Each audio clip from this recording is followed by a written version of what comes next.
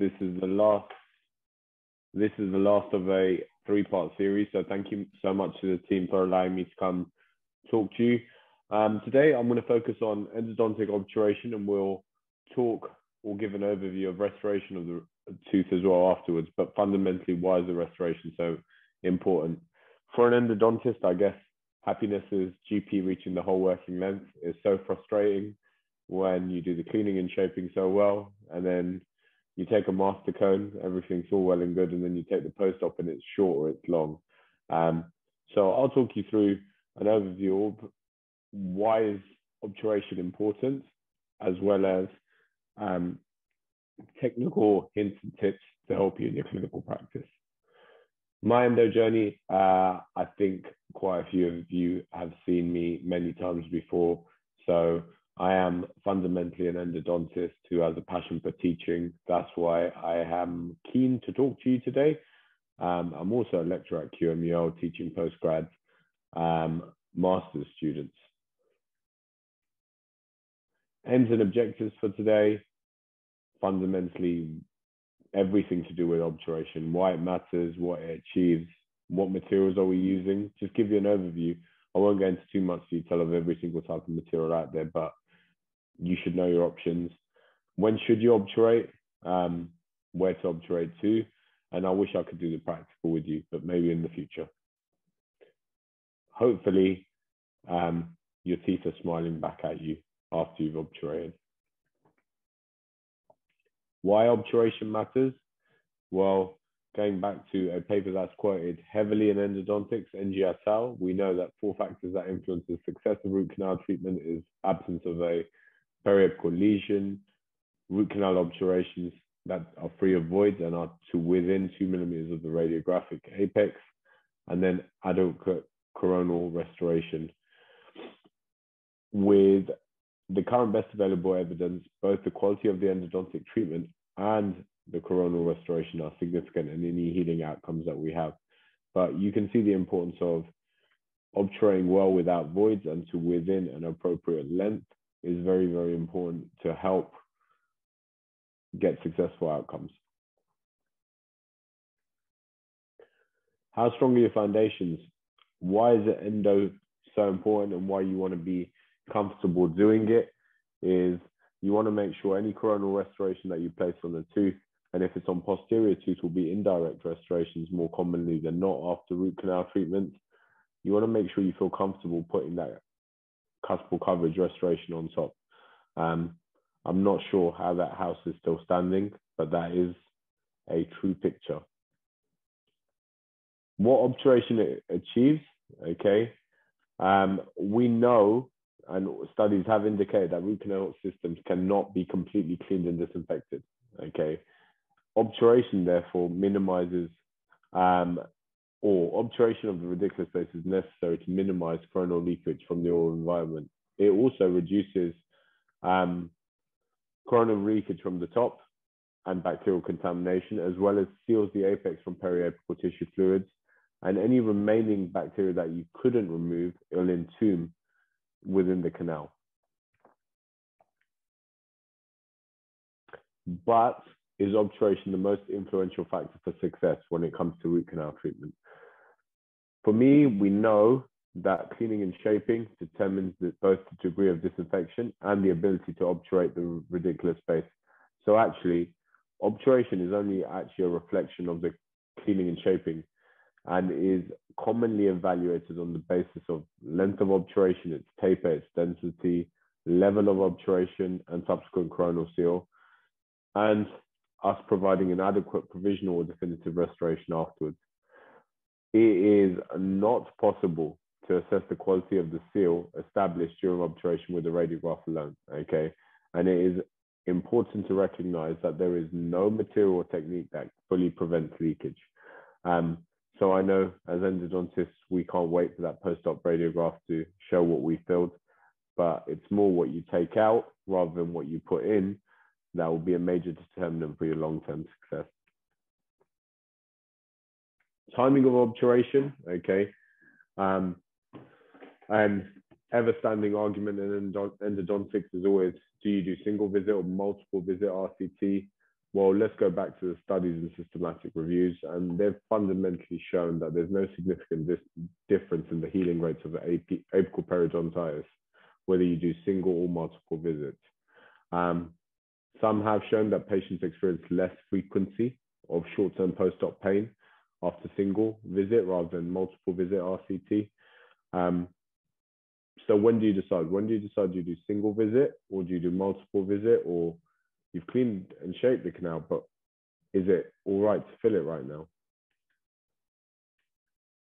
I always, in every single presentation, like giving you one golden rule to take away. So if I put you to sleep for the remainder of this talk, just remember this. In general, obturation can be performed after cleaning and shaping when the root canal system is dry and the patient is not experiencing any significant pain and or swelling. Fundamentally, I don't like filling a tooth that's causing a patient a lot of pain without reviewing the symptoms and them getting better.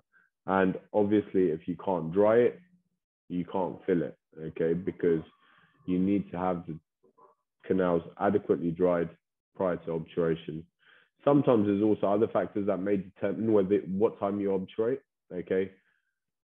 For example, okay, difficult cases may require more time to carry out preparation. And if it's a highly challenging tooth, you may decide to break the appointment down into more manageable chunks. Patients may also require shorter appointments because of medical conditions, their psychological state, and or mental fatigue. Sometimes if patients are getting tired or can't open wide enough or long enough, then it may be sometimes a better idea to abort for the day and bring them back in. Length of obturation. So this is what my master's thesis was on working length determination. But we fundamentally know that instrumentation and obturation should not extend beyond the apical foramen. And when I was taught endodontics back in 2002 at dental school, apex locators weren't routinely used by everyone. So we were just told, aim for 1 millimeter short of the radiographic apex and you'll be fine then. Because the principle was you didn't want to extend your preparation or your obturation beyond the apical foramen. But we now know that it's not necessary for the apical foramen or the apical constriction to be placed within 1 millimeter. And sometimes when you think you're at the apex, you may actually not be. So how should we determine where we should obturate? Well, you're going to obturate to where you've finished your preparation. So there's a number of things that you can use to help determine where to terminate your preparation. Use of an apex locator is a must, okay? And I'd always say to everyone says, well, my apex locator doesn't work. I wonder how many people don't read the instructions of how to use their apex locator, because different apex locators can function in slightly different ways. And you need to know what your apex locator requires you to do to get the best and most predictable readings. If ever unsure, you'd also take appropriate radiographs throughout and use your clinical judgment to make the decision more logical, okay? The need to compact the GP and sealer against an apical dentine matrix is necessary because we want to prevent overextension of obturation materials into the periapical tissues. We know that root fillings at or short of the radiographic apex are more successful than those that have extruded. So bear that in mind, okay? How do we determine where to finish our preparation and obturation? Well, your basic knowledge of apical anatomy, where we know that there's a foramen, there's a constriction, that it's not necessarily just one point on one apical foramen. It may also be an apical delta. Realizing that there is commonly curvatures in the apical third of the root canal system is very, very important, okay? Also tactile sensation. Remember, before introducing any rotary or reciprocating file into the root canal system, you must get tactile feedback and create glide path by hand. For me, my glide path stops with a passive or loose 10 to working length before any rotary instrument gets introduced into the root canal system. Radiographic interpretation, become better at looking at your radiographs for longer. The number of times I see people just glancing over their radiographs without actually appropriately assessing them. The radiograph gives you a lot of information, but you'll only get that information if you invest time in evaluating what it's telling you. Apex locators are fundamentally the key. For me, I've been using the Jenny motor, which has an integrated apex locator whilst I'm preparing the canal, as well as my Murata Root ZX. And we know that most modern generation apex locators, or third generation and above apex locators, are very, very accurate. And as such, learn how to use that apex locator. Just don't throw it away. And suddenly your success rates will start becoming a lot more higher, or maybe a little bit more predictable with the outcomes. Apical bleeding, remember when you're drawing the canals with paper points, you are getting information then as well. Don't close your eyes, evaluate what those paper points are telling you and what information are they giving you, okay? I wouldn't recommend the last one, okay? If not, anesthetize the patient's response. I don't think that's the best way to determine working length, but it's there for completeness because there are research papers on it, so I thought I'd mention it. Here's an obturation carried out by my FD in 2018. And my belief is that with further training, 80% of root canals can be carried out by general practitioners to a high standard with successful outcomes. It's just practice, practice, practice. The more you practice, the happier you'll get and the more predictable your results will become. And endo is a journey. It is not a straight line. There's ups, there's downs. And like I said, certain days I feel like I'm great at endo, and other days I feel like, why am I doing this? But it's enjoyable in the long term. Obturation materials, just an overview. If you guys want the slides, I will share them with you. Okay, that's not a problem. But fundamentally, okay, regarding obturation, okay, the guidelines state root canal sealers are used in conjunction with a biologically acceptable semi-solid or solid obturating material to establish an adequate seal of the root canal system. Historically, in the past, some have used paraformaldehyde containing paste or paraformaldehyde derived formulations, and they've been shown to be unsafe. So now fundamentally root canal obturation with paraformaldehyde containing materials is below the standard of care for endodontic treatment. The traditional ones, paraformaldehyde containing paste, is like endomethazone, which we obviously don't use anymore. There is now AH+. AH+ does not contain paraformaldehyde, but its previous derivative AH26 did, which is no longer available on the market. So just know your materials. I always say, if you know your materials, you'll know how to use them. If you don't study your materials in details enough, you won't understand how they're working for you. Although there are many varieties of core materials, fundamentally, the most common method of obturation will involve GP as a core material. And regardless of the obturating technique, remember, we go back to it. Emphasis should always be placed on the process of cleaning and shaping of the root canal system. The materials and techniques described do not routinely create an impervious seal of the root canal treatment. Like we said, all materials leak to some extent. We're just trying to minimize that leakage to the best of our ability and delay any reinfection of the root canal system. The choice of the obturation technique that we use depends on the unique circumstances which each case presents. So I can't just teach you guys cold lateral, warm vertical, or warm hydraulic condensation, or use a carrier-based system such as thermofill. Each root canal system presents its own story, and the tooth will tell me what it needs rather than me using my same protocol on every single tooth. So it's better to have a knowledge of everything than just learn one thing.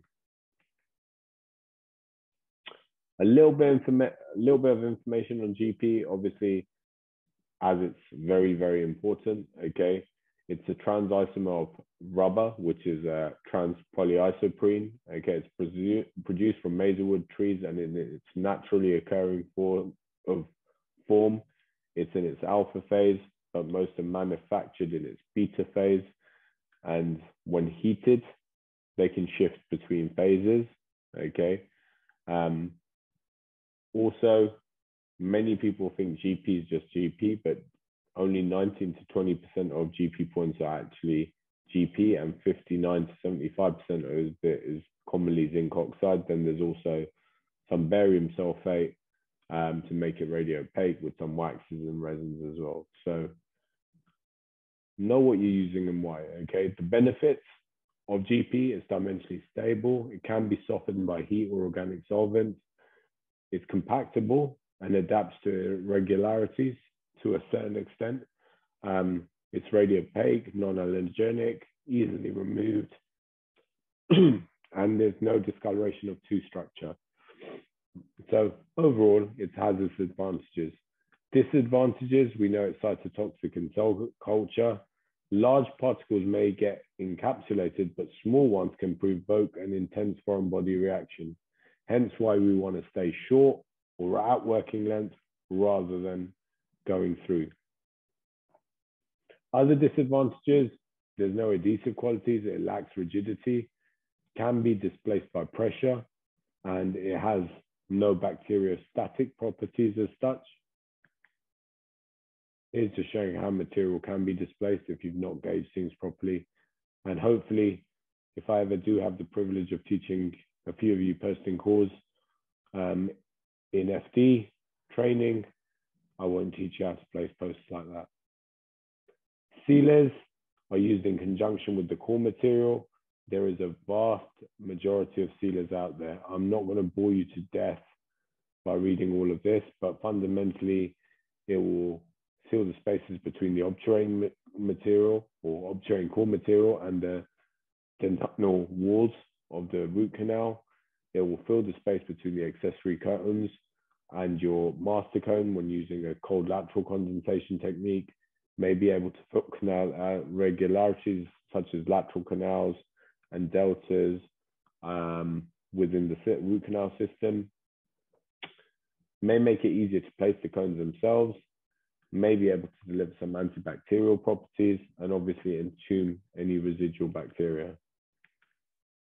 Ideal properties of the sealers, I'm not going to, again, bore you reading all of those, but some of them are just common sense things, okay? So you obviously want it to create the best seal possible and all the stipulated points ahead. You will get the slides if you want. I don't want to keep you here till 9:30 tonight. Types of sealers, there's loads, okay? There's zinc oxide-based sealers, calcium hydroxide-based sealers, GIC-based sealers, silicon-based sealers, resin-based sealers, and calcium silicate-based sealers. My advice to you is know what you use and why, okay? And what are its properties, okay? Because if you don't know what you're using, then you don't know how it's going to predictably seal the root canal system. Zinc oxide-based sealers are like your Tubaseal, okay? They have some antibacterial properties, but are toxic in contact with vital tissues, okay? And historically, some contained paraformaldehyde. Examples are there, okay? We also know that zinc oxide used on materials will resorb if extruded into the periapical tissues, but the downside is they slightly shrink on setting and are soluble. Then you have the calcium hydroxide-based sealers, such as Apixit and Ceolopex, which, due to the calcium hydroxide effect, have been shown to potentially have a therapeutic effect. However, they've been shown to have a lack of sturdiness and a tendency to leak. GIC-based sealers, I don't use any of these, but there is possibly some adhesion to dentine. I don't know if enough. Silicon-based sealers such as Gutaflow and Ryokosil, you can inject the sealer more and more now as well with bioceramic sealers, and it may be the way of the future, you can inject bioceramic sealers into the root canal system and then use a GP cone to spread the sealer into the canal irregularities and allow it to flow within the root canal system and seal everything off. And the benefit of bioceramic sealers is obviously they are very, very, very biocompatible. So even if you get some extrusion, it's not the end of the world. Chances are, if you thoroughly cleaned and disinfected the root canal system, things will heal up nicely. What I have used, and I'm most probably now transitioning to bioceramic sealers, but I'd say up to about a year ago, AH Plus was my go-to fungibility because it's been shown to have the greatest stability in solution. So it hasn't got high tissue solubility. What you obturate like on day one, it will look like the same in 3, 4, 5 years. You won't dissolve away. Whereas something like Tubaseal, it is tissue, its solubility has got poor solubility. So sometimes you obturate and your post-op rad looks great, and then 3, 4 years later you take a repeat rad and it looks like your endo's short. That's because the seal is dissolved over time. Also, it had the highest film thickness, okay, and commonly lots and lots of people use it as their sealer of choice. For me now, I moved on to bioceramic sealers. I use Total Fill bioceramic sealer, high flow. The reason why high flow is the only bioceramic sealer that can be used with cold condensation and warm condensation. And the high flow variety can be used for both cold and warm condensation. So I can use it for all my cases. The other examples of it are the iRoot, MTA Filapex, Viroot RCS, 2 Savadil, really good one, 1 Fill. They're all great materials, okay? Why are these becoming more commonly used is because they have excellent sealing properties and are extremely biocompatible. In principle, any sealer based on calcium silicate should prove to be successful. They also have been shown to be extremely biocompatible even if they're extruded into periradicular tissues. I never ever aim for sealer puffs.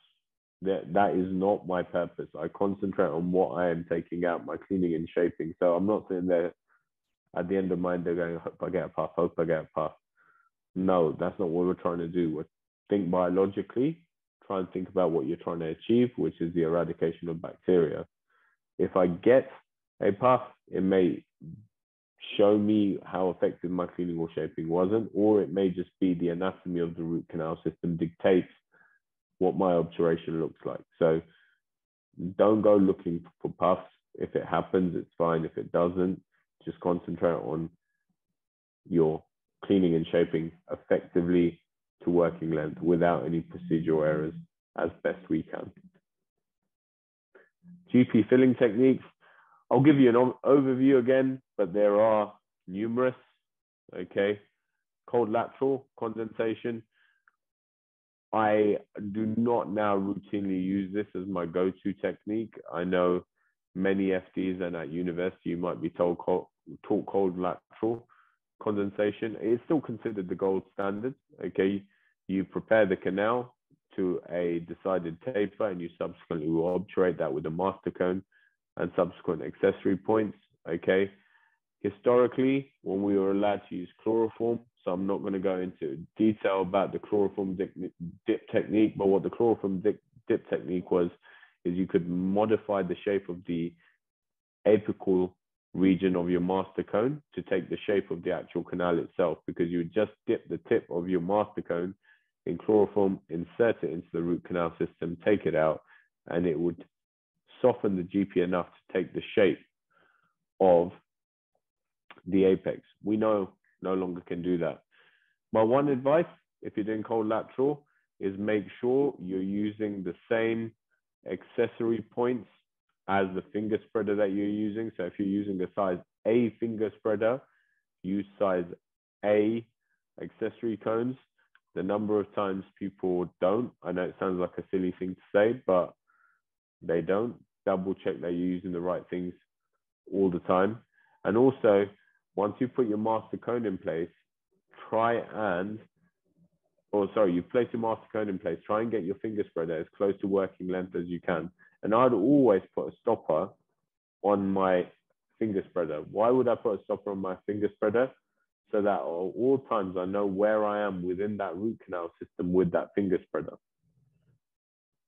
Right, guys, that's important. So you know how well you're obturating or where is the resistance. And you want to ideally get the finger spreader to within 1 millimeter of the working length. And sometimes we're too quick to take the finger spreader out. Leave the finger spreader in there for about 10 seconds. And then when you're actually putting the finger spreader in, be mindful of which direction it's going in, and also mindful of where you're applying the pressure, because you're then going to subsequently be putting a accessory cone in there. So I use it as a trial run, and I'm actually mindful of what direction is the canal going in, what direction am I going to put my accessory cone in, and to what length am I going to go in. And if it's measured, you're more likely not to have voids. Whereas if you just shove a finger spreader in, hope for the best and try and take it down as far as you can, and then put an accessory cone, what if that accessory cone buckles? Or what if you haven't fully seated it? Whereas if you measure things, you're more likely to predictably seal things off a little bit better. ISO standardized GP points, okay, are an O2 taper. You can get non-standardized GP points, which are matched to your finger spreaders. And you can also get 04, 06 taper, GP points, whatever you use, just make sure it's matching to what you have. You can achieve some excellent results with cold lateral condensation, okay? It doesn't mean you're using cold lateral, you can't achieve great results. To this day, it's still the most widely used technique, and it's still the gold standard for any comparisons. So any new obturating techniques that come to the market will always be compared against cold lateral, okay? Your obturation will only be as good as your preparation. So the quality of your obturation will always be dictated by the quality of your preparation, okay? Its downsides are you're unable to create a homogeneous mass of GP. Obviously, you've got lots of sealer in between your GP, master cone, and your accessory points. And you might also cause entrapment of undesirable pools of sealer. You might not also be able to fill any accessory anatomy, but how important is that to outcomes? Okay. Remember, concentrate on what you're taking out, or fully adapt to any canal irregularities that are there. Be careful though, okay? Root fractures have been associated with forces applied during cold lateral condensation. There's no gauge or measurement to it. You'll learn by feel, okay? But just be mindful of how you're inserting things and what you're doing, okay? That's just to show you anatomy isn't relatively just straightforward in what you think it is. There are accessory anatomy, deltas, fins, grooves, communications that we want to try and seal as best we possibly can. Warm or hot obturation techniques, okay? We can talk about warm techniques that have been used to improve cold lateral condensation, okay, by the use of heated pluggers, touch and heat systems, ultrasonically activated spreaders, okay. Some will use thermomechanical compaction, okay. Fundamentally, okay, you introduce a single cone of GP into the canal. You put a gutter condenser or compactor into the canal. The GP then becomes plasticized by the heat and friction and pushed to the apex, and then the thermocompactor is pushed coronally by back pressure. So fundamentally, you put the GP cone in, you put this compactor in, it will, by friction and heat, melt the GP, push it to the sides, and then whilst it's doing that, that instrument will back out, and then you subsequently put a GP cone right in the middle. And it's meant to help possibly feel the canals a little bit better. Do I do this? No, because its drawbacks are fragility and fracture of instruments. And also, it's not possible to control your apical seal, and you may get some extrusion of filling material. This is densized gutter condenser. I personally have never done this, but I didn't want to eliminate it because some of you in the future might come across this in your FD practices, and it is a valid method of obturation. Why do people do it? Okay, less, or Tagger hybrid technique, as it's known, less apical leakage when thermocompaction is used after cold lateral condensation, when compared with, less apical leakage when thermocompaction is used after cold lateral condensation of the apical portion than pure thermocompaction by itself. So you'd fundamentally do cold lateral. So a modification could be, or the Tagger hybrid technique is you do cold lateral, sear everything off, and then do the thermocompaction. The technique is written here for you, and if practically we were going to do this, this is a process that you'd follow. Again, too much detail for what you need to know for here and now, but it's a good to know about it if you come across it, which you may do in the near future. Thermoplasticized or heated GP, okay, is what most specialists are using now, or warm hydraulic condensation or continuous wave of condensation. Why? You're heating up the GP, you're adapting it to the shape of the root canals, possibly a little bit better, okay? Its downsides, though, are it can be very time consuming, but it gets quicker with more experience. You're also, though, however, introducing pluggers or heated instruments into the root canal system. And these pluggers, you're applying force to try and make sure that the GP adequately adapts to the root canal system. And because you're putting force on these pluggers, it's possible to cause root fractures. So I've never done it, but I'm sure you might, if you're too forceful, get some micro cracks within the root canal system that you wouldn't see and may lead to failure further down the line.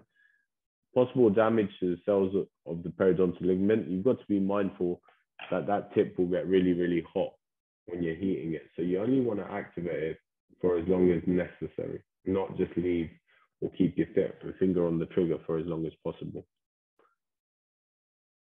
Advantages of warm vertical condensation or continuous wave of condensation. It's fast and effective apical seal. You're creating an apical plug of 5 millimeters, okay? And then subsequently, after you've created that apical plug, you backfill the rest of the canal with heated GP. You have a controlled zonal filling of your root canal system, and especially useful is when you're doing a post preparation. There's no need to remove any excess GP. It's already done. It's widely based on Schilder's original technique. Specialist recommendation. Currently, I'd say yes. I think in the future we might be moving to bioceramic sealers. Either cold condensation, just bioceramic sealer with single cones, or warm hydraulic condensation where we still use the pluggers that are heated up to melt the GP, but we don't have to use them with force and carry them deep within the root canal system. We'll just get rid of the coronal portion and then backfill those. And that's what I'm more and more moving towards, because I just don't like the idea of introducing pluggers deep within root canal systems when I don't know whether I'm creating cracks or not. Disadvantage is obviously expense. You've got to buy lots and lots of equipment.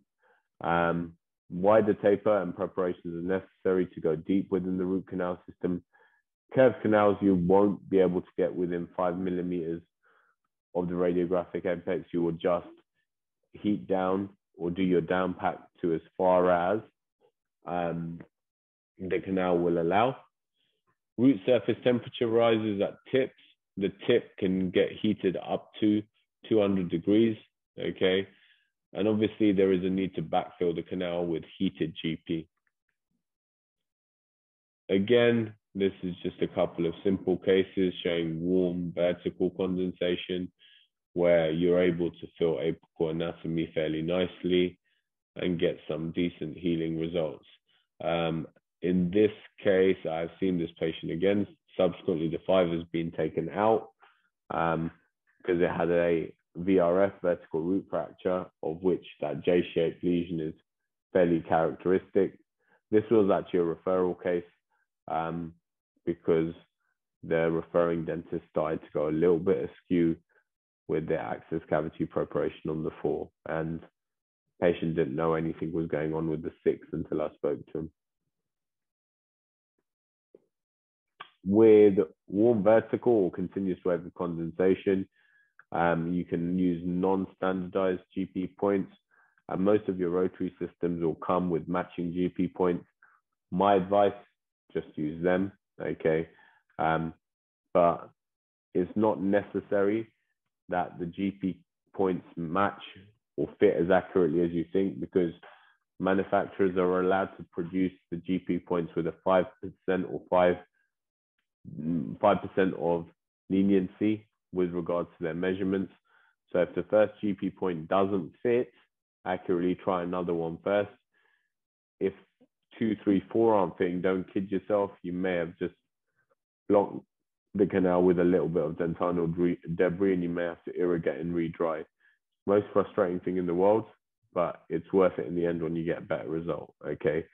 So endo is not about shortcuts, it's about eliminating errors in process.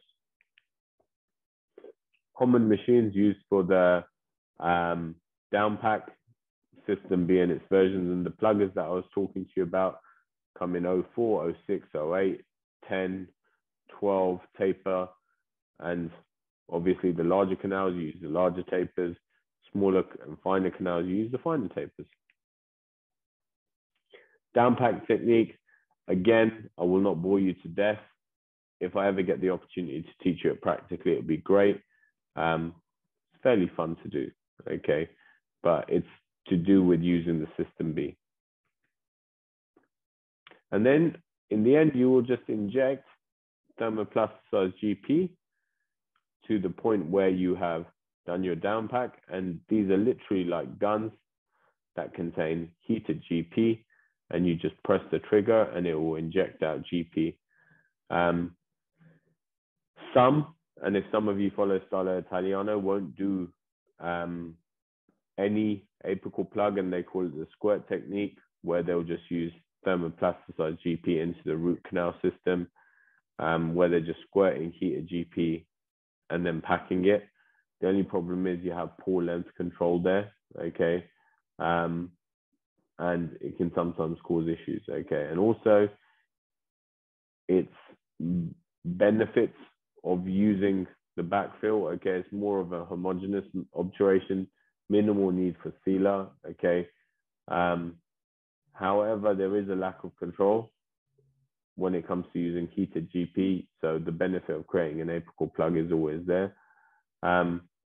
Remember, GP contracts, okay, on cooling, so you have to bear that in mind and be very efficient with how you work. And don't hold heated instruments in the root canal system for a very, very long time. It's not a smart thing to do. Carrier systems, this is your classic thermofill.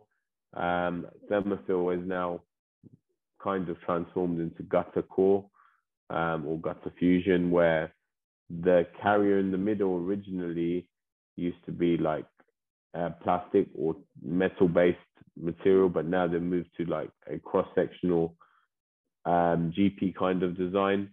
Its advantages of carrier-based systems such as thermofill is its quick, simple, and effective obturation system, okay?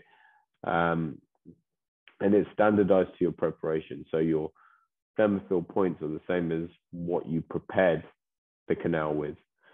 Difficulties come when it comes to retreatment, okay? As it proves to be more challenging, okay, to remove a thermofill point. You can remove them under a microscope very easy, or I wouldn't say very easy, but relatively easy. But you've just got to be able to see it, okay? Downsides of ThermaFill: expense. You've got to buy equipment again. Curved canals are always going to be a little bit more challenging.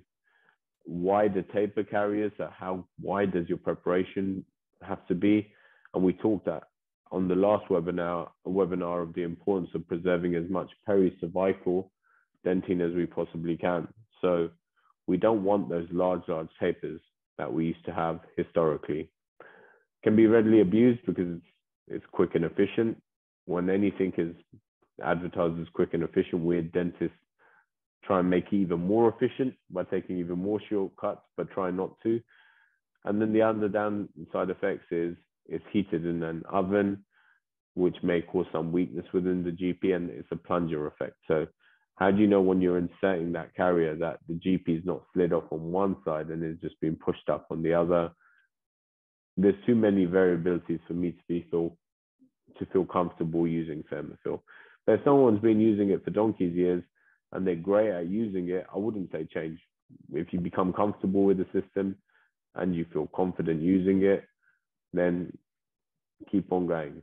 But always try and elevate your processes. If something new comes out there, say or ask yourself, is this going to improve my current method or technique? Or if we're outcome driven, which all of us should be, is this likely to influence my success rates? And if it is it worth investing in and enhancing or upgrading my current technique? If you guys haven't seen ThermaFill, like I said, there's sliced plastic or titanium carriers that were coated with alpha phase GP.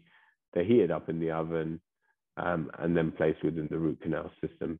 Before you heat up, you do get verification carriers where you can take a check x-ray with verifiers within the canals. Retreatment, like I mentioned, can be an absolute pain. But fundamentally now they've created like a notch which you can try and look for and insert a hand instrument, normally a headstrong file, within that space to try and lift out the carrier.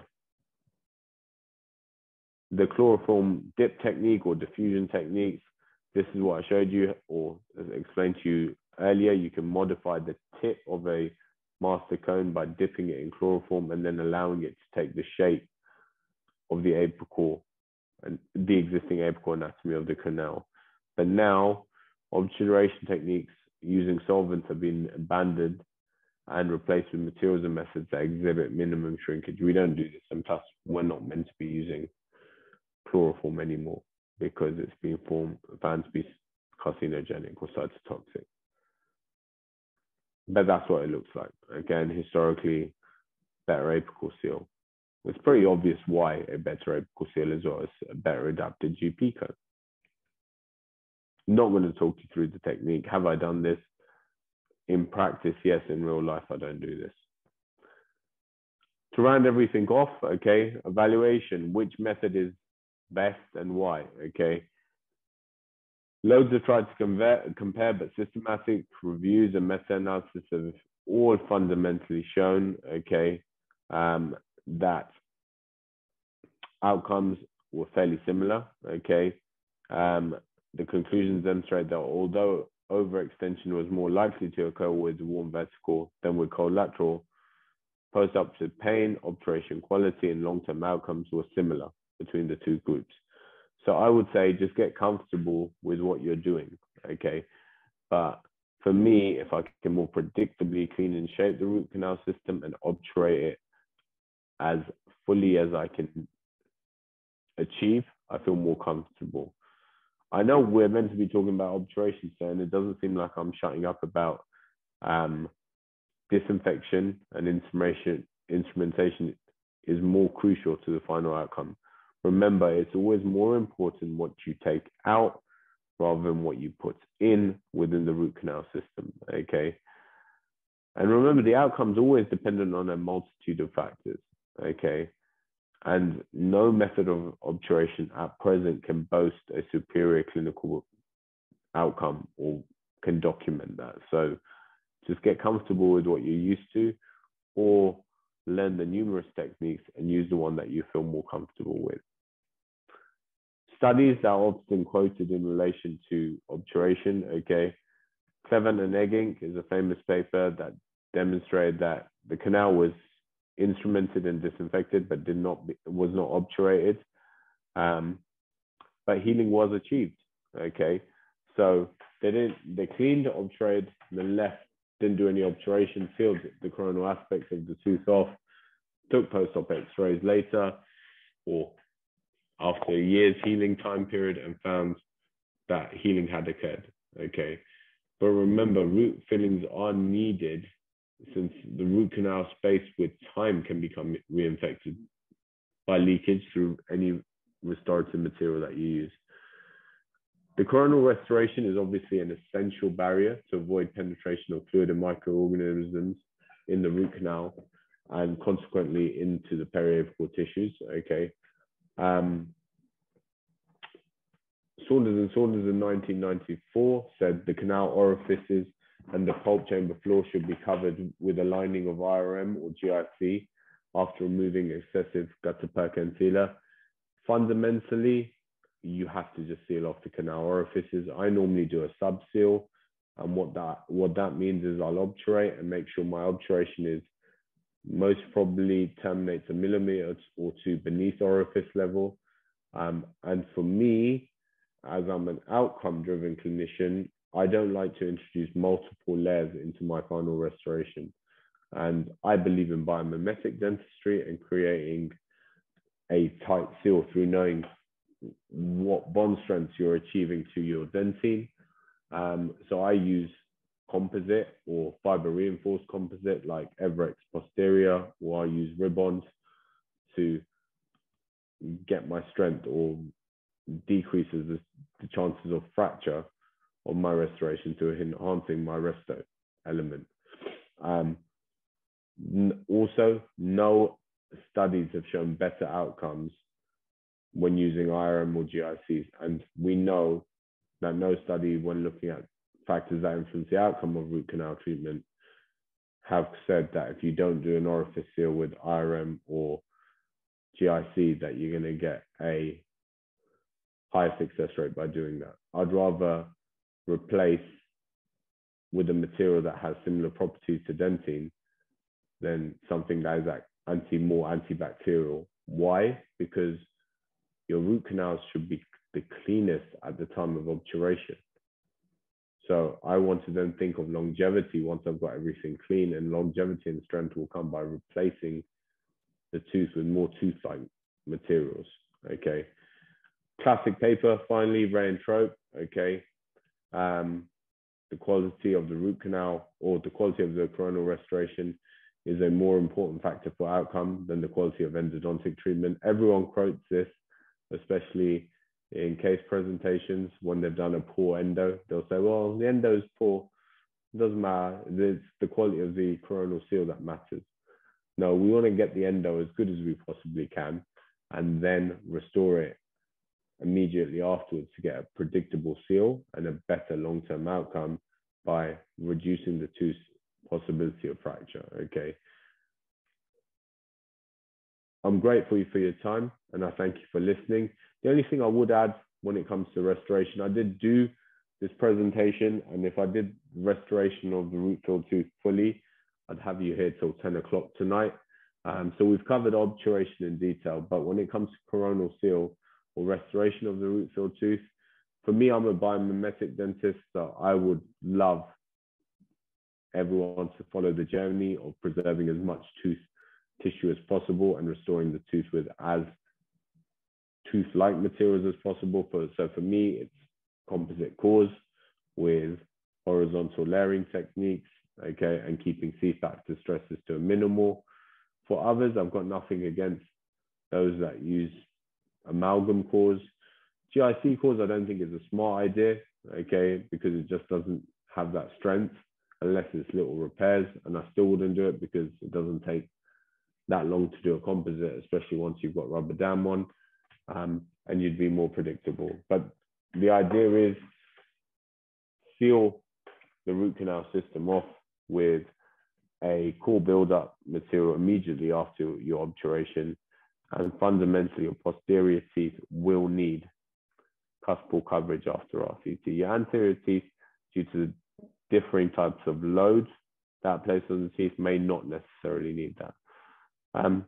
Thank you for listening. Okay, and obviously, if any of you are ever interested in learning what I'm more passionate about, then I'd love for you guys to follow us at Dr. Dij _Evo Endo, and then our courses are on evoendo.co.uk. But I thank you for your time, and if you guys have any questions, I'll answer them now.